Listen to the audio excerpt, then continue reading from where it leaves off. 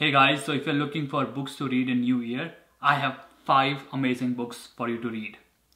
And I will start with one of the most difficult books that I've read this year and still one of the most inspiring books, and it's called Think on These Things by Krishnamurti. Krishnamurti is one of the saints of last generation, like last century, and it's Dalai Lama calls him that. This is a hard book to read because this challenges our thought process and all the stories that we have learned from our society.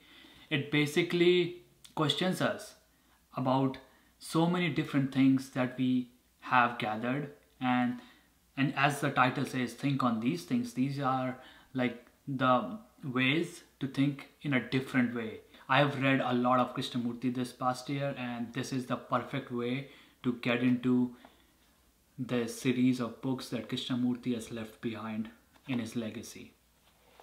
The second book is a book that I've recommended in my last video as well. It's called Atomic Habits by James Clear. This is one of the most amazing books because it helps you to understand habits and start making habits in your life, implementing these habits and implementing these into systems and everything, which makes life easier because our life is built of habits, good and bad, and it helps you understand that. And this is one of the best books to read or to reread. And if you like this book, there is also a program that James Clear is running, because I am subscribed to his newsletter and I saw this. So I'm going to add his link to the program in the description box below, and it's free to join. So feel free to join. The third book I want to tell you is about a money book.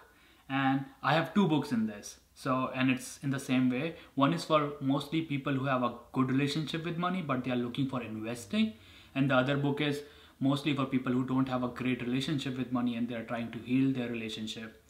For investing, it's Psychology of Money. So the Psychology of Money by Morgan Housel is an amazing book. Basically, I have learned so much from this, because if you think about investing, and like I've gone through this phase a lot in past few years, we try to maximize our benefits and profits from investing, and in a lot of times we lose a lot of money. And sometimes we lose money, sometimes we make money as well, but we lose a lot of peace of mind. This book talks about how to keep your peace of mind, which is the most important thing, and still seek returns. And also thinking about money, spending habits, so many things that this book goes through. But something I learned was about how to have that peace of mind while investing. So the alternative book for Psychology of Money is The Art of Money by Barry Tesler. This is an amazing book for basically women and for people who have a little bit trauma with money. My girlfriend reads this book and she loves this, and this goes through a lot of exercises and the belief systems, the embodiment, and a lot of things, and really recommend this book if you feel like you have not a great relationship with money. The fourth book I'm recommending is The Surrender Experiment by Michael J. Singer. If you don't know Michael J. Singer, he has written other books like The Untethered Soul and Living Untethered, and those are really amazing spiritual books. And this is basically his story, how he became the person he is, and how letting go and letting life flow through him made him this amazing person who runs a community of 120 acres and a lot of people living in there, and runs a more than $1 billion software company, and how it